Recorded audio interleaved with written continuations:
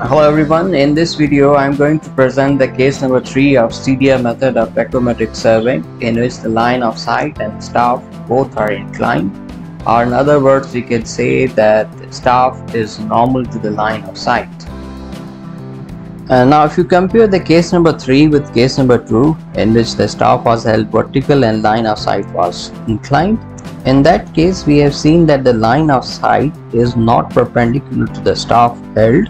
Since the working of the tachometry is based upon the case when we have the line of sight perpendicular to the staff, since in that case it was not so, therefore we have considered a imaginary staff, and then we have calculated the imaginary staff intercept, and then some consideration of the right angle triangles, and then some complex calculations are required in order to calculate the horizontal distance and vertical distance. But since in this case, the case number 3, where the staff is held in such a way that the line of sight is perpendicular to the staff, this is possible only when we are inclining the staff to the same angle as that of the angle of the telescope.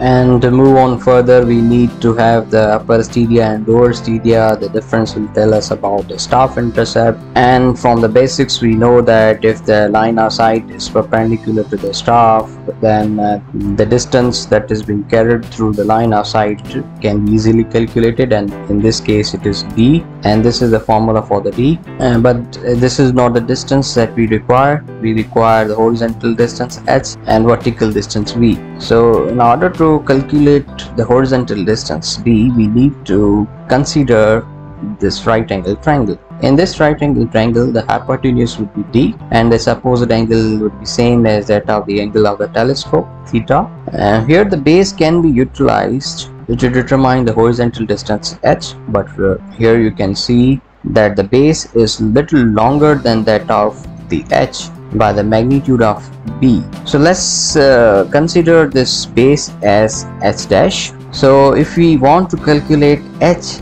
then we need to subtract b from the h dash. So therefore the two parameters that we require in order to horizontal distance is h dash and b. So let's calculate h dash first and then the b.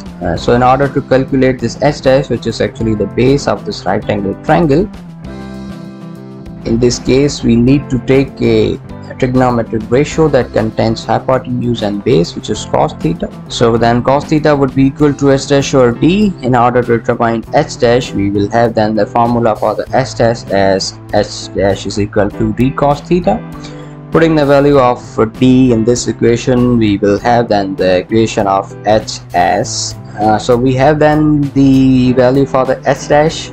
The next thing that we require is b. So for b, we need to consider this right angle triangle, and in that right angle triangle the hypotenuse would be exactly equal to the central stadia reading, and here we are considering that as h, and the theta would be the same as that of the staff that is being held.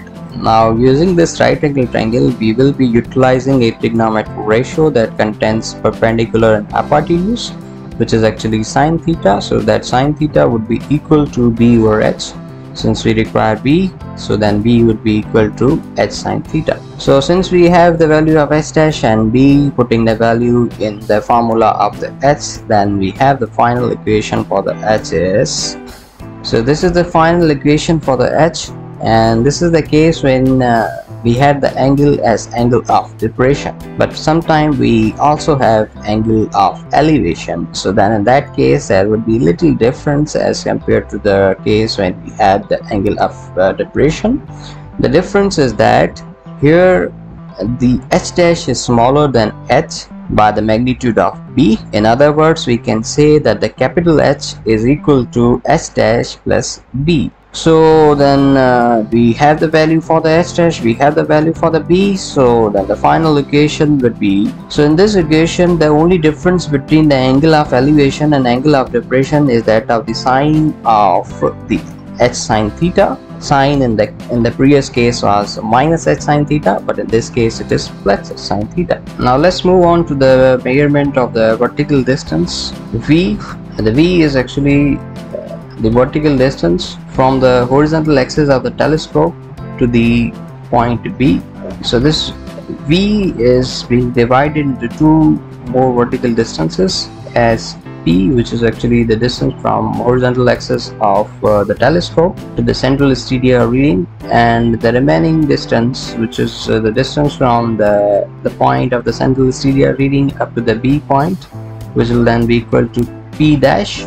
So V would be then equal to P plus P dash. So in order to determine the V, we require P and P dash. P can be calculated by considering this right angle triangle, and P dash can be calculated by considering this right angle triangle. So in these two right angle triangles, in the bigger right angle triangles where we have P as perpendicular and the hypotenuse as D, in order to determine the P, we need to consider a trigonometric relation that contains perpendicular and hypotenuse, which is sine theta. So then sine theta would be equal to P over D. So then P would be equal to D sine theta. By putting the value of D, we have this final formula for the P. Similarly, P dash can be calculated by considering this small right angle triangle in which the base is P dash and hypotenuse is H. So considering a trigonometric relation that contains base and hypotenuse, that is cos theta, so then cos theta would be equal to P dash or H, then P dash would be equal to H cos theta. So putting the value of P and P dash, we have the resulting equation for the V as. So now we have got the final equation for the V, but sometime we require to have the reduced level of point B. Then in that case, how the calculation can be done. So for that, a point of known reduced levels will be given, that is benchmark, and on that benchmark the backside reading would be taken first, and let's say that the backside reading is BS. So in order to calculate the reduced level of point B, we need to have the reduced level of the axis of instrument first. For that, we need to add the reduced level of the benchmark to the backside reading, and once we have the reduced level of the axis of instrument, then by simply subtracting the V value, we will have then the final equation for the reduced level of point B. This is the case when we have the angle of depression, but now let's move on how the calculation can be done when we have the angle of elevation. So in that case, there will be little difference because V would be smaller than that of the P, and the remaining distance between the P and V is P dash. So there will be a difference in the calculation of the V when we have the angle of elevation, that is P minus P dash. And if you want to calculate the reduced level of point B in this case, so there will be little more difference. The difference would be reduced level of the benchmark plus backside, and since the axis of instrument is below than that of the point B, so therefore we need to add the V value. So then the final equation for the reduced level of point B would be